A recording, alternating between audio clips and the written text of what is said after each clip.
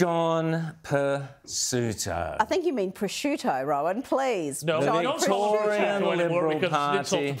The Victorian Liberal Party, honestly. Rita, what is going on in Victoria? Well, it's in shambles. They're unelectable.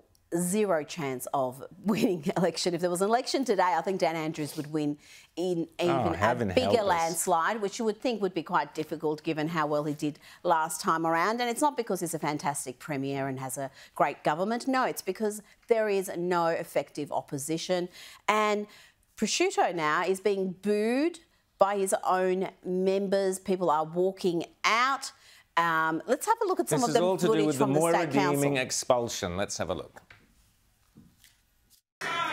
Thank you very much.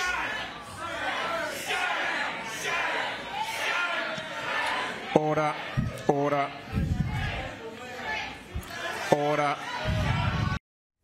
So this is the new Victorian Liberal leader at his first major State Council meeting, basically being booed, James. Well, you know, this is exactly what happens when leaders of Liberal parties, parties on the centre-right, listen to the advice of all the people out there on Twitter, the Kos Samarises, all of those people who do not have the best interests of the Liberal Party or the coalition at heart, and yet they say, oh, but what the coalition needs to do, what the Liberal Party needs to do if they want to ever win and have a chance to get young voters again, is to go hard, woke, left. Well, what have they done? They've gone hard woke left. They were hard woke left before the election. With the net zero, with the treaty, with everything else. It didn't win them a seat. And now, after the election, it's got John Pesutto with people screaming at him at a state council meeting.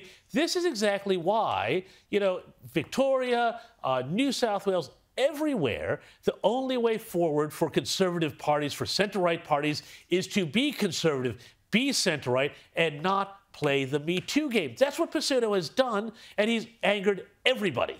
And the weird thing is, he's not the first to do it. The Vic Libs aren't the first. We saw what happened with the WA Libs. We've seen this over and over again. When the Libs go hard left, and it's not centre, the Victorian Libs, you could argue, on some of their policy positions are to the left of the Albanese government. Their mission targets were higher for the last election. They've signed up to treaty. They've signed up for radical trans legislation that Dan Andrews has pushed through. They say they supported 100%. So they have tried this, and the results are clear. This does not work, and yet their solution is to keep doing more of the same, to go further left still, to supposedly get this middle ground, this imaginary area, when you actually need to give people a choice. You need to give people an idea of how you are different from the other mob. And this is why, Rita and James, it is so important that Peter Dutton is now leading the federal Liberal Party in a more conservative manner, saying no to the Voice,